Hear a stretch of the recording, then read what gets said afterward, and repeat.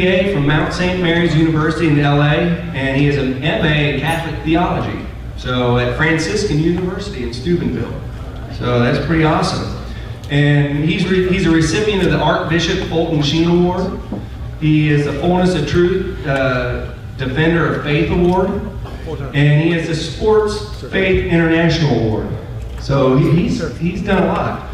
And he's been on Catholic radio for 12 years. For those who were here about 5 years ago, Jesse spoke at the men's conference at Prince of Peace, I think it was, when you were here. So he's returning to us. Jesse does Catholic radio. He has a talk show every day. So if you're on Catholic radio, which we all should be, then you'll be hearing Jesse. My name is Jesse Romero. I am the Latin lover of our Lord and Savior Jesus Christ, the Latin lover of Our Lady. Let me begin with a prayer. In the name of the Father, Son, and of the Holy Spirit. Amen.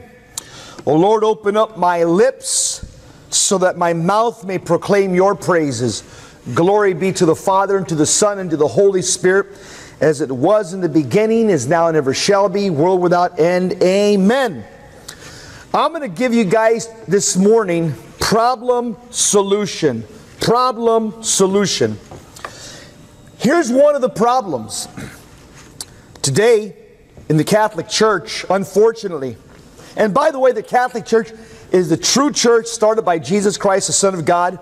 Okay? That's a fact of history. But nonetheless, the devil has gone after the Catholic Church in a very real way. What do I mean by that?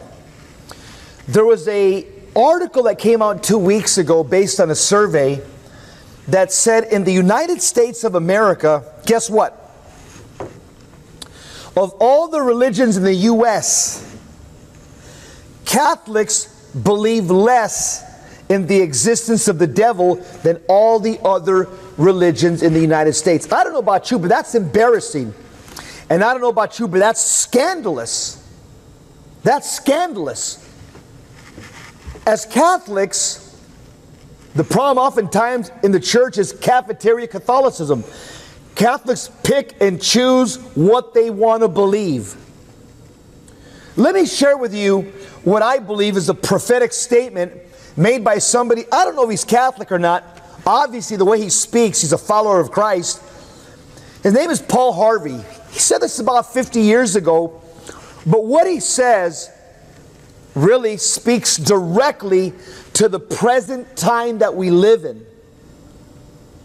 Paul Harvey, may he rest in peace, he probably has no idea how prophetic his message was. Pay attention. It's called If I Were the Devil by Paul Harvey. If I were the devil, I would gain control of the most powerful nation in the world. I would delude their minds into thinking that they had come from man's effort instead of God's blessing. If I were the devil, I would promote an attitude of loving things and using people instead of the other way around. Makes me think right now about the casting couch in Hollywood, huh? Using people. Paul Harvey says, if I were the devil, I would dupe entire states into relying on gambling for their state revenue. If I were the devil, I would convince people that character is not an issue when it comes to leadership.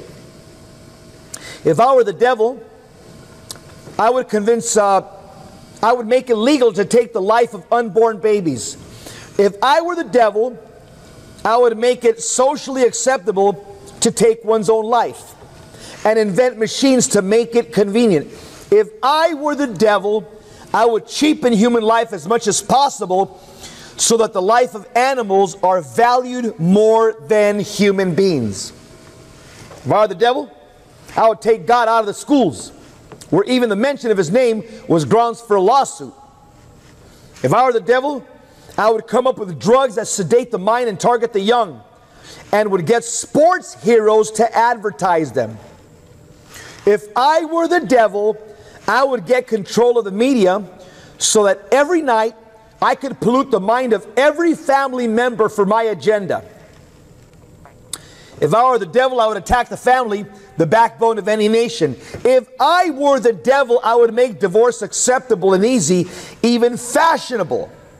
If the family crumbles, so does the nation. If I were the devil, I would compel people to express their most depraved fantasies on canvas and movie screens, and I would call it art. If I were the devil, I would convince the world that people are born homosexuals and that their lifestyles should be accepted and marveled at. If I were the devil, I would convince the people that right and wrong are determined by a few who call themselves authorities and refer to their agenda as politically correct. If I were the devil, I would persuade people that the church is irrelevant and out of date, and that the Bible is for the naive. If I were the devil, I would dull the minds of Christians and make them believe that prayer is not important and that faithfulness and obedience are optional. If I were the devil, I guess I would leave things pretty much the way they are.